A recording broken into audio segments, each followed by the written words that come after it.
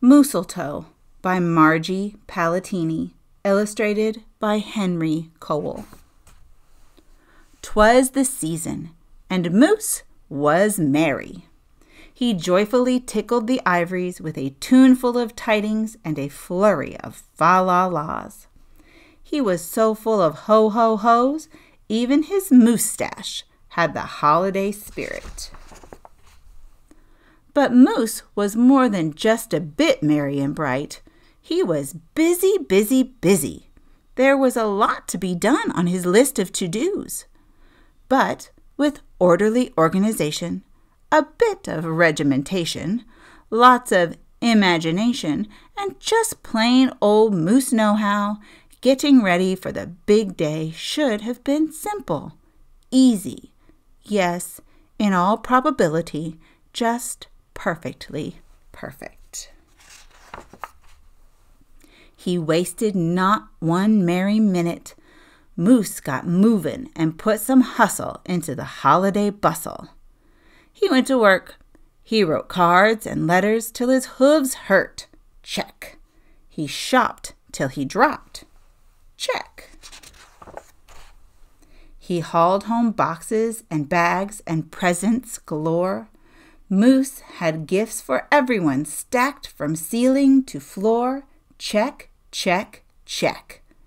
Then he wrapped, yo, yo, yo, and he ribboned, ho, ho, ho, and on each and every package he tied a big, beautiful bow. Check and double check. So far, so simple, so easy, so perfectly perfect. Another look at the list, and Moose headed for the kitchen. He pulled out the pots, pans, and bowls, sifted through stacks and racks of cookbooks. He whisked with his left, spooned with his right. Moose baked tons of tins of cookies, check. Dozens of cakes, breads, and sweets, check, check, check. He made jellies, sticky jams. Moose roasted a goose and some chestnuts. He toasted marshmallows and yams. Check, check, check, triple check. Yes, yes, so simple, so easy, but of course, so perfectly perfect. Decorations were up next on his list of things to do and get done. So Moose decked the halls. Then he spruced up the walls. He beaded, bowed, and moosletoed. He gathered garlands, roped wreaths and holly, jingled bells, sang noels. Oh, good golly, this Moose was jolly. Check, check, check, check, check, check, check. Last but not least, he hung all the stockings, each and every one, with special care. And just in time, too. Soon Santa would be there. Check and final check. Yes, sirree, getting ready for Christmas was an absolute snap, and so simple, so easy. And if he did say so himself, Moose thought, totally, utterly, completely, perfectly perfect. On that night before Christmas, Mother, little Sissy, Bucky, and Junior looked all through the house. What a job Moose had done! Everything looked bountiful, festive, quite fine indeed. There was just one minor problem, if you will. Oh dear, sighed the missus, as the five stared at one empty corner. Oh my, oh me, oh gee. Pop, what happened? Cried Junior. You forgot the tree. Oops. Where would they hang the tinsel? String the popcorn? Light the lights? Where would Santa leave his gifts for the kiddies on Christmas Eve night? So Moose pulled on his galoshes and put on his hat. He would find a tree somewhere, somehow, and that's all there was to that. So out went the moose, braving blustery, blowing winds and cold, trudging through snowdrifts, courageous and bold. Moose first hoofed it down to the corner. Not a tree to be had. Then he slid around the block.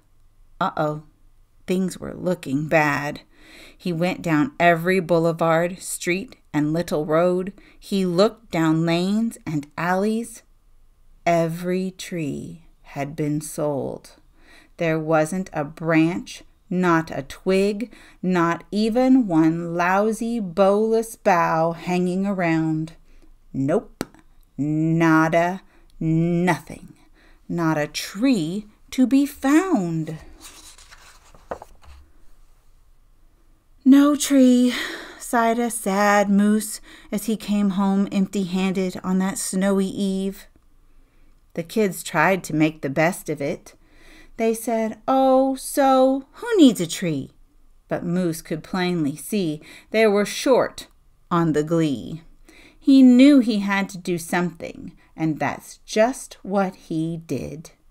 In that empty corner he stood and spread his arms out very wide. Then he smiled at his children and he winked at his bride.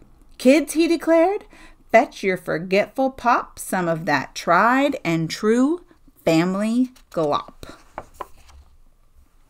So back came the kids carrying a big pot of glue, and without a word to one another, they knew just what to do. They each took a part, grabbing strands, taking hold, then carefully, oh so carefully, they glopped and they plopped, they pasted and they pressed, they curled and twirled every which way a follicle could fathom until Moose's magnificent moustache was indeed even more marvelous to see. Moose was just a few needles shy of being an evergreen tree. They strung Moose with lights from his head to his toes and draped him with tinsel, beginning right with his nose. They hung balls that were shiny and bells that twinkled, candy canes, berries, and plums, sugar sprinkled. Then they all stood back. Junior plugged in his pop. Ooh, ah. Yes, Moose truly was one incredible sight. He was glorious and glowing, and boy, oh boy, was he ever bright. Then Junior placed the star on top of Moose's head. He gave him a kiss and a pat, and they all headed off to bed. Except Moose, of course. He stayed in the corner instead, still twinkling and blinking and waiting for Santa. Oh, so if it wasn't so simple, and it wasn't so easy, and okay, it wasn't so perfectly perfect. But do you know what? It was pretty close. Ho, ho, ho.